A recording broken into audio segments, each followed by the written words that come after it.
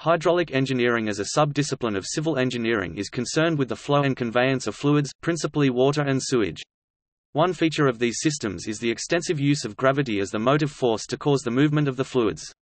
This area of civil engineering is intimately related to the design of bridges, dams, channels, canals, and levees, and to both sanitary and environmental engineering.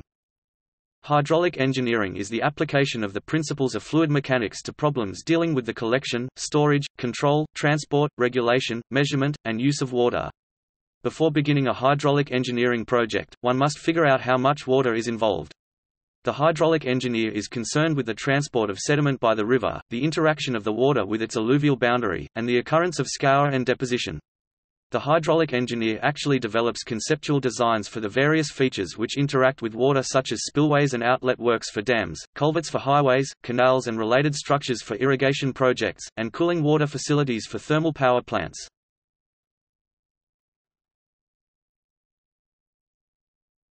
Topic: Fundamental principles.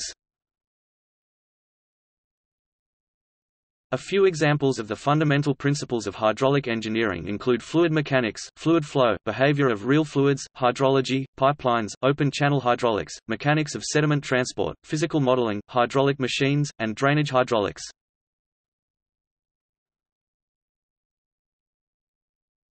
Topic: Fluid mechanics. Fundamentals of hydraulic engineering defines hydrostatics as the study of fluids at rest. In a fluid at rest, there exists a force, known as pressure, that acts upon the fluid's surroundings. This pressure, measured in N per square meter, is not constant throughout the body of fluid. Pressure, P, in a given body of fluid, increases with an increase in depth. Where the upward force on a body acts on the base and can be found by the equation P equals ρ g y.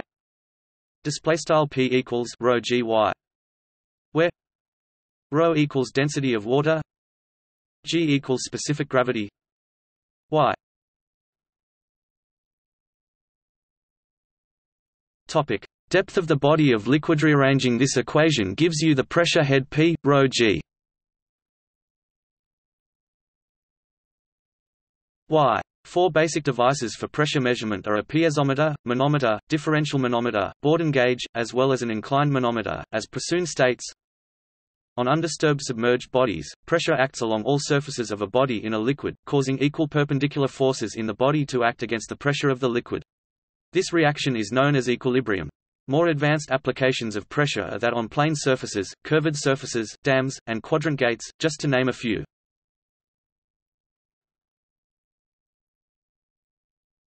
Topic: Behavior of real fluids.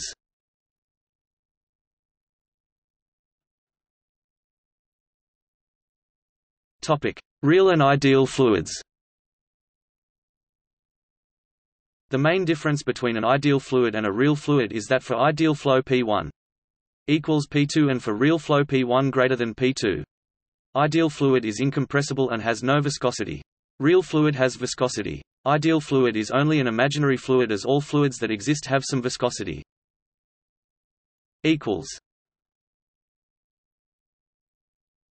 Topic: Viscous flow. A viscous fluid will deform continuously under to a shear force by the Pascal's law, whereas an ideal fluid doesn't deform.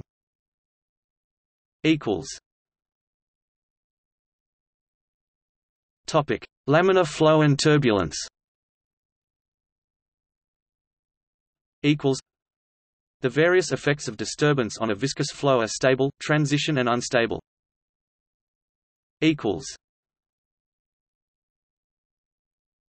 Topic: Bernoulli's equation.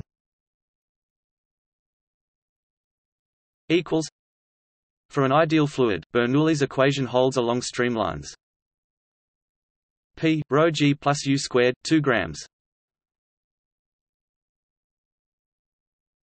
Topic: P1 ρ g plus u1 squared 2 grams. P2 ρ g plus u2 squared 2 grams. Topic: Boundary layer.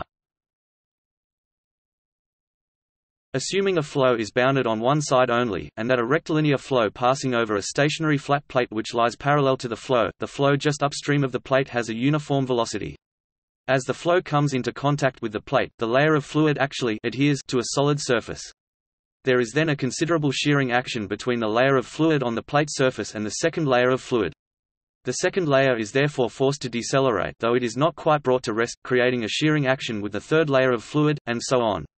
As the fluid passes further along the plate, the zone in which shearing action occurs tends to spread further outwards.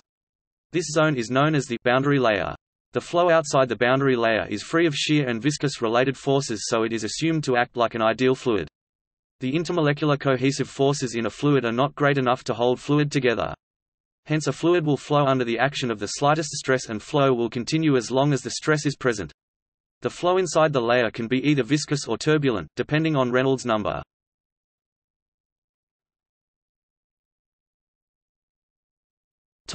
Applications. Common topics of design for hydraulic engineers include hydraulic structures such as dams, levees, water distribution networks, water collection networks, sewage collection networks, storm water management, sediment transport, and various other topics related to transportation engineering and geotechnical engineering. Equations developed from the principles of fluid dynamics and fluid mechanics are widely utilized by other engineering disciplines such as mechanical, aeronautical, and even traffic engineers. Related branches include hydrology and rheology, while related applications include hydraulic modeling, flood mapping, catchment flood management plans, shoreline management plans, estuarine strategies, coastal protection, and flood alleviation.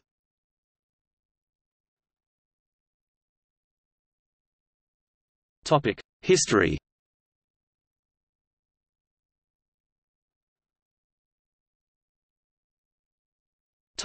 Antiquity. Earliest uses of hydraulic engineering were to irrigate crops and dates back to the Middle East and Africa. Controlling the movement and supply of water for growing food has been used for many thousands of years. One of the earliest hydraulic machines, the water clock, was used in the early 2nd millennium BC. Other early examples of using gravity to move water include the Qanat system in ancient Persia and the very similar Turpan water system in ancient China, as well as irrigation canals in Peru. In ancient China, hydraulic engineering was highly developed, and engineers constructed massive canals with levees and dams to channel the flow of water for irrigation, as well as locks to allow ships to pass through. Sun Shuao is considered the first Chinese hydraulic engineer. Another important hydraulic engineer in China, Zimenbao, was credited of starting the practice of large-scale canal irrigation during the Warring States period 481 BC to 221 BC. Even today, hydraulic engineers remain a respectable position in China. Before becoming General Secretary of the Communist Party of China in 2002, Hu Jintao was a hydraulic engineer and holds an engineering degree from Tsinghua University. In the archaic epoch of the Philippines, hydraulic engineering also developed, especially in the island of Luzon. The Ifugao of the mountainous region of the Cordilleras built irrigations, dams and hydraulic works and the famous Banawa rice terraces as a way for assisting in growing crops around 1000 BC. These rice terraces are 2,000-year-old terraces that were carved into the mountains of Ifugao in the Philippines by ancestors of the indigenous people. The rice terraces are commonly referred to as the eighth wonder of the world. It is commonly thought that the terraces were built with minimal equipment, largely by hand. The terraces are located approximately 1,500 meters (5,000 feet) above sea level. They are fed by an ancient irrigation system from the rainforests above the terraces. It is said that if the steps were put end to end, it would encircle half the globe. Euparinos of Megara was an ancient Greek engineer who built the tunnel of Euparinos on Samos in the 6th century BC, an important feat of both civil and hydraulic engineering. The civil engineering aspect of this tunnel was the fact that it was dug from both ends, which required the diggers to maintain an accurate path so that the two tunnels met and that the entire effort maintained a sufficient slope to allow the water to flow. Hydraulic engineering was highly developed in Europe under the aegis of the Roman Empire, where it was especially applied to the construction and maintenance of aqueducts to supply water to and remove sewage from their cities. In addition to supplying the needs of their citizens, they used hydraulic mining methods to prospect and extract alluvial gold deposits in a technique known as hushing, and applied the methods to other ores such as those of tin and lead. In the 15th century, the Somali Ajuran Empire was the only hydraulic empire in Africa. As a hydraulic empire, the Ajuran state monopolized the water resources of the Juba and Shabelle rivers. Through hydraulic engineering, it also constructed many of the limestone wells and cisterns of the state that are still operative and in use today. The rulers developed new systems for agriculture and taxation, which continued to be used in parts of the Horn of Africa as late as the 19th century. Further advances in hydraulic engineering occurred in the Muslim world between the 8th to 16th centuries, during what is known as the Islamic Golden Age. Of particular importance was the water management technological complex, which was central to the Islamic Green Revolution and, by extension, a precondition for the emergence of modern technology. The various components of this toolkit were developed in different parts of the Afro-Eurasian landmass, both within and beyond the Islamic world. However, it was in the medieval Islamic lands where the technological complex was assembled and standardized, and subsequently diffused to the rest of the Old World. Under the rule of a single Islamic caliphate, different regional hydraulic technologies were assembled into an identifiable water management technological complex that was to have a global impact. The various components of this complex included canals, dams, the Qanat system from Persia, regional water lifting devices such as the Noria, Shaduf and screw pump from Egypt, and the windmill from Islamic Afghanistan. Other original Islamic developments included the sakiya with a flywheel effect from Islamic Spain, the reciprocating suction pump and crankshaft connecting rod mechanism from Iraq, the geared and hydropowered water supply system from Syria, and the water purification methods of Islamic chemists.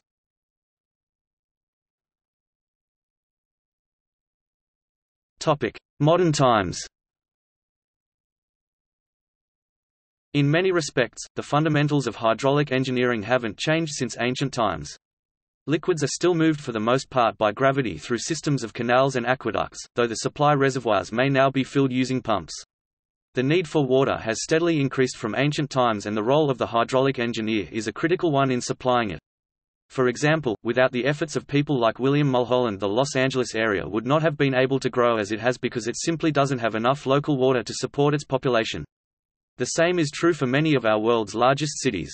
In much the same way, the Central Valley of California could not have become such an important agricultural region without effective water management and distribution for irrigation. In a somewhat parallel way to what happened in California, the creation of the Tennessee Valley Authority (TVA) brought work and prosperity to the South by building dams to generate cheap electricity and control flooding in the region, making rivers navigable and generally modernizing life in the region. Leonardo da Vinci (1452–1519) performed experiments, investigated and speculated on waves and jets, eddies and streamlining. Isaac Newton (1642–1727), by formulating the laws of motion and his law of viscosity, in addition to developing the calculus, paved the way for many great developments in fluid mechanics. Using Newton's laws of motion, numerous 18th-century mathematicians solved many frictionless zero viscosity flow problems. However, most flows are dominated by viscous effects, so engineers of the 17th and 18th centuries found the inviscid flow solutions unsuitable, and by experimentation they developed empirical equations, thus establishing the science of hydraulics. Late in the 19th century, the importance of dimensionless numbers and their relationship to turbulence was recognized, and dimensional analysis was born. In 1904, Ludwig Prandtl published a key paper, proposing that the flow fields of low-viscosity fluids be divided into two zones, namely a thin, viscosity-dominated boundary layer near solid surfaces, and an effectively inviscid outer zone away from the boundaries. This concept explained many former paradoxes and enabled subsequent engineers to analyze far more complex flows. However, we still have no complete theory for the nature of turbulence, and so modern fluid mechanics continues to be a combination of experimental results and theory. The modern hydraulic engineer uses the same kinds of computer-aided design (CAD) tools as many of the other engineering disciplines, while also making use of technologies like computational fluid dynamics to perform the calculations to accurately predict flow characteristics, GPS mapping to assist in locating the best paths for installing a system, and laser-based surveying tools to aid in the actual construction of a system. See also